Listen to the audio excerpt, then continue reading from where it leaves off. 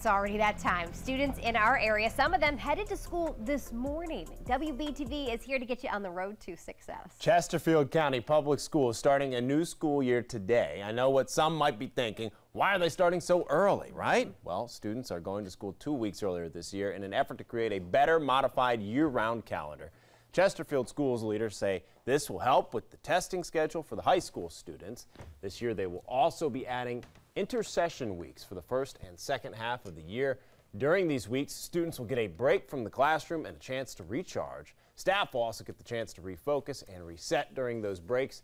It is a notable change that school leaders say they hope will benefit everyone. Now, as your family gets ready for a year of learning and growth, we want to be there from the very start, right? And it all starts with the first day of school picture. Those are always fun to take. So we made out a printable, if you will, or you can print this out for your student, take a picture with them as they head back to the classroom. They just got to put their name, grade, their favorite subject on there. And then, Alex, they can get it from our website. That's right. You just download it from WBTV.com. You go to WBTV.com/backtoschool. And once you take the picture, you can submit it to our first day of school gallery. It's right there on the website. And we might even share your photo during one of our shows these next couple of weeks. We actually filled out those printouts as an example. Wrote down my name, grade, WBTV. Yes.